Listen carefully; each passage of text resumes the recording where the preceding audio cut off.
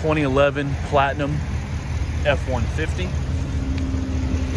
Good tires, good brakes, drives great, no issues from what I can tell. 6.2 V8.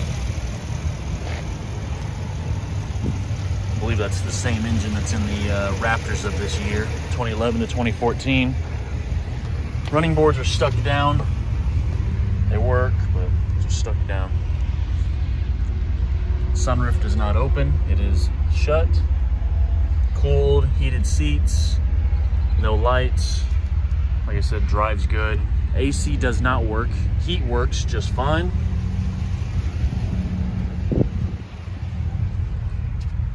Seats are in great shape. Headliner.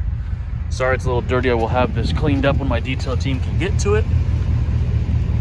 Limited rust underneath. Like I said, still tires are great. It's got a bed insert, so I gotta get that stuff out. The only rust I could really find was oxidation on the paint there coming through. Other than that, everything else looks good. Quarter panel and whatnot.